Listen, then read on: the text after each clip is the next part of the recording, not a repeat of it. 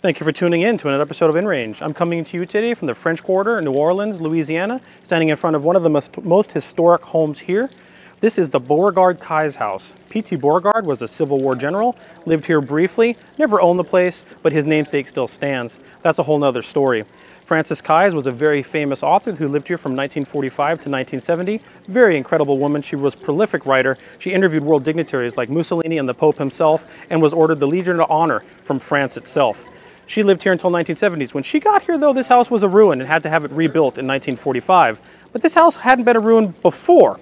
In the 1870s, the French Quarter was pretty much a slum, and immigrants coming to this country needed an affordable place to go. And many Italian immigrants landed up right here in what we call today the French Quarter. But so many Italian immigrants came here that it became renamed Little Palermo.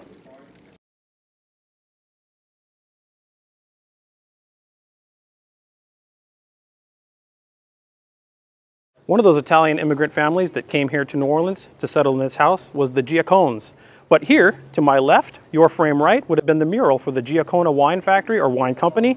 And to my right, your left, was the basement they used to store their goods. They already had a successful wine business in the old world, but they came here to the United States to expand their business efforts, and this home was their headquarters for that wine industry. So it wasn't just people and immigrants coming to the New World to try and make their business interests and success happen.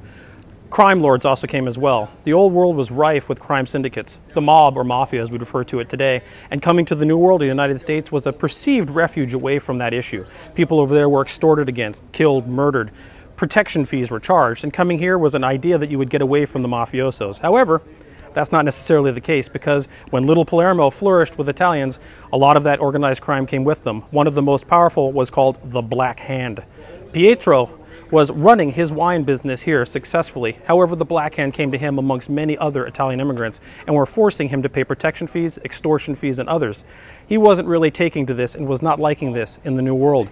On June 16th, 1908, he invited some of the Black Hand to come over to pay their supposed protection fee. Invited them into his house. They walked up these steps here to the back gallery. June here in New Orleans is very hot and humid.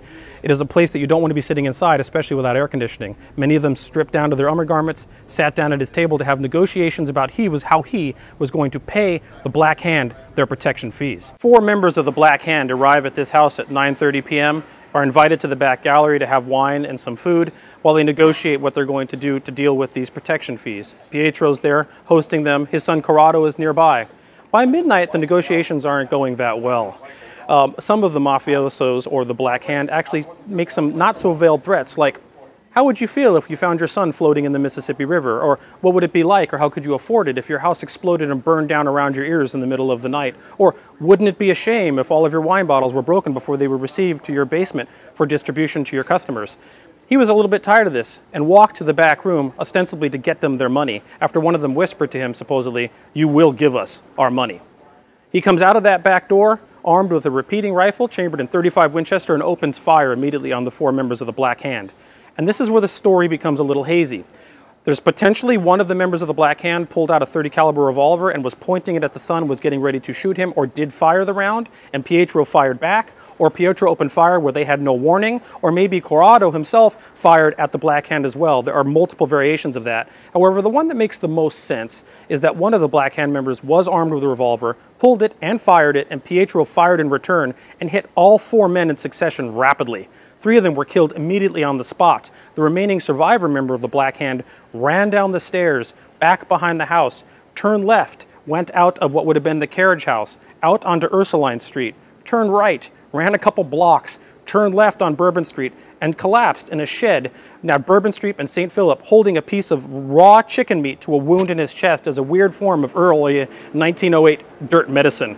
He actually survived the shooting and was the only one of the 4 members of a Black Hand to do so. Pietro and Corrado were charged with murder for this and were taken to court. However, there was no way to convict them, as the people around here were tired of the activities of the Black Hand, and they were seen as pretty much heroes in the community for actually defying the mafia.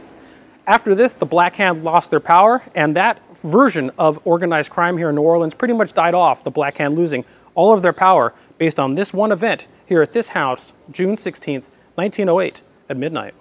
So a house built in 1826 that's still standing in 2019 probably has gone through a lot of renovations, and the Beauregard Kai's house is no exception to that. The gardens behind me existed during Beauregard's time, but did not exist by the time Kai's got here because it had been overbuilt with a macaroni factory. So that being said, there are things that are conflicting about the actual shooting report when you look at the newspapers. You'll see newspapers saying that it happened in the dining room, or you'll see a history book saying it happened in the dining room, but you'll see other reports saying it happened in the gallery. The gallery is essentially a balcony on the back of the house. Many houses here in the French Quarter have that. And it's an unenclosed area that people would frequently sit on, relax, and enjoy a glass of wine away from the heat of being inside the house, especially in the summer here near the Mississippi River. However, today, what was the gallery during the shooting in 1908 is now the dining room. It was enclosed in 1910 by the Giacone family and modified to make their house a little bigger, and then Kai's continued to actually renovate it further, enclosing it further, adding air conditioning, electricity, etc.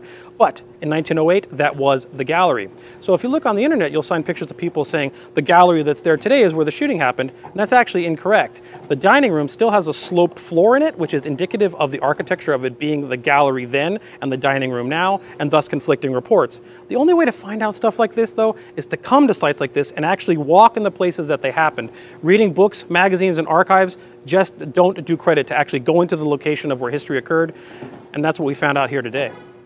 All right, so a couple things come to mind here. Some things I'm not really clear about, and history is never clean, right? So in one instance of the story, you have these new immigrants coming to America and using their Second Amendment rights to fight essentially an organized crime ring, the Black Hand, who was also using firearms and explosives and threats to suppress innocent people just trying to run their businesses. Or could it have been two crime syndicates competing?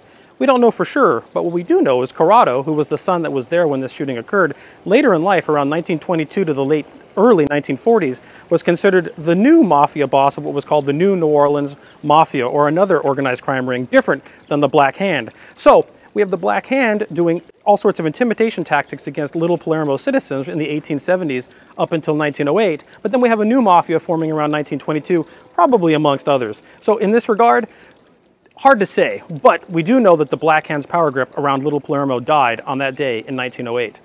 Guys, if you like this kind of content, hopefully you'll consider supporting us on Patreon. It's Patreon that allows us to have the funds to come to a place like this and spend our time researching historical elements and topics like this that hopefully you'll find interesting. If you already are doing that, we thank you. If we can't do that, or you can't do that, we understand. Please just subscribe to one of our multiple distribution points. You can find them all on InRange.tv and share with your friends.